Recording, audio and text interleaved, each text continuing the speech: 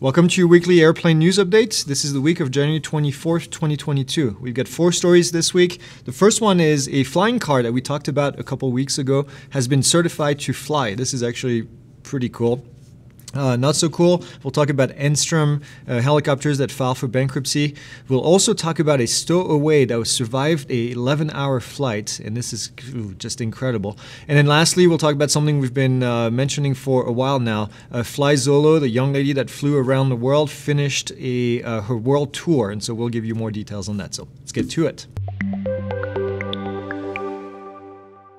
All right, the first story this week, we're going to talk about AirCar, and this is something that we've talked about before. You can see the picture showing right here of this, well, it's a flying car. There's really no other way to describe it. It can fly on the road, and then it can drive on the road and can fly in the air. It's been issued a certificate of airworthiness by the Slovak Transport Authority. Now, this is not in the United States, but the certification included more than 70 hours of flight testing and then more than 200 takeoffs and landings. This is cool. This is obviously all the super tech that we've been talking about for the last, I don't know, 2 or 3 decades of having flying cars eventually, right?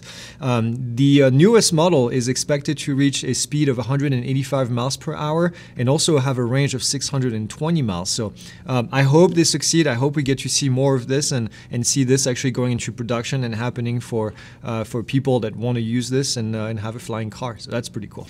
All right, the next thing this week is not so good. This Enstrom Helicopters is going bankrupt. They filed for Chapter 7 liquidation bankruptcy.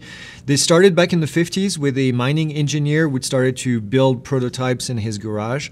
And then a few years ago, they started to struggle delivering aircraft. In 2021, they only delivered 2 aircraft and then 5 in 2020. So kind of sad to see any companies going down and going into bankruptcy. So hopefully we hear more news about what's going to happen to the employees and everything, but this is the latest.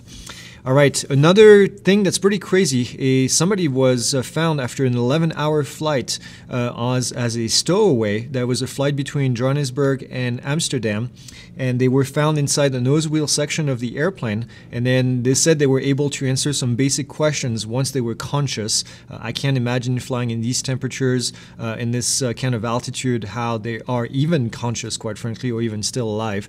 There are a lot of people every year that die from doing these kind of things. They said they were transported to the hospital in stable condition, and just every single time I hear one of these stories, it just kind of boggles my mind that somebody is willing to put their life at risk for this to happen. The next thing and last thing this week is a final update on FlyZolo. This is the young 19-year-old Zara Rutherford. She became the youngest woman to circumnavigate the globe in an ultralight aircraft. This is actually kind of funny. It took her 155 days. The reason I'm saying it's funny is because I just finished watching a TV show on TV, 80 Days Around the World. Around the World in 80 Days, which is based on a novel, an old novel. But she took 155 days to do this VFR flying in a small airplane, all solo. And she is now going to go to college and said that she's going to work on her commercial pilot certificate, which is awesome because she's done 155 hours of 250. I think it is still in Europe, 250.